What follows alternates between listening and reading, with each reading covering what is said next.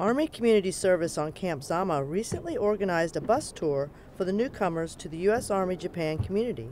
Soldiers, DA civilians, and family members were introduced to some of the key installations on Camp Zama and Sagamihara family housing area. The tour began here at Camp Zama, showcasing the location of the speakers who spoke this morning during the newcomers orientation, so that the newcomers would be able to put the face with the location of the organization from the speaker who spoke this morning and helping them close that gap. During the tour, participants were able to see some of the key facilities and locations on Camp Zama, including Medic J, post office, schools, and chapel.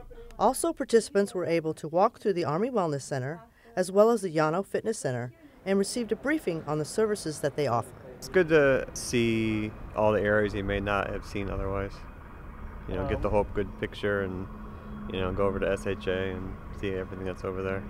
I think my tour here now will be even better because I know what the posts have to offer and ACS has to offer and all the other organizations here have to offer. And I think my family and I will be very happy to stay here in Japan for our 3 years and have no issues at all. They can connect the dot. They know where one location is, and it cuts time. It saves them from being frustrated, from not knowing how to get to where a location is. So yes, I'm hoping that as long as we have the funding, we can continue to do it. Reporting for U.S. Army Garrison Japan, this is Jana York.